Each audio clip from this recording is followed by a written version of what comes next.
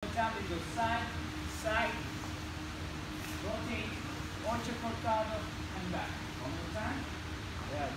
Rotation, turning around, flaneo, that cortado. Now let me break down for you guys a little bit.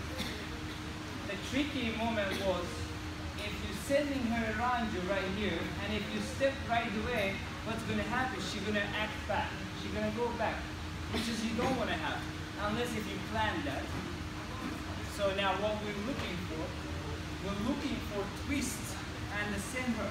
See, she already touched the floor, and then I am taking step. When it's go momentum, you're not seeing that, but that's how you lead. You cannot right away step, she's gonna step back.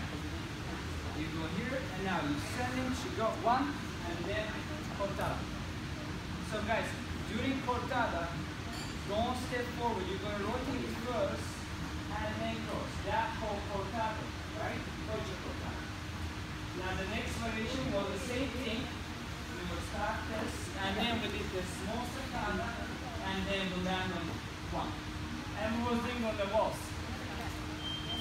We go in one, one, one, two, three, one, one, two, three, one. Out, out, one, two, three, one. Now that's normal rhythm. If you want to break a little bit slow in the end, so you got to change the energy a little bit. You come here, you right here, you slow down, and then you send here. But to slow down, you gotta really change the energy and the body hold a little bit more intense.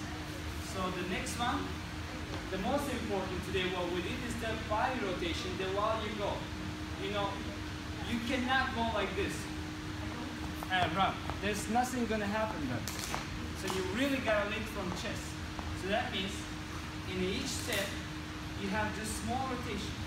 Yes? When you want to accelerate, you're rotating a little bit more. That's how you're stepping. You don't need to push forward. Yes? So we go as a 1, 3, 1, 2, 1. Going back. 1, 2, 3, 4. See, the top works.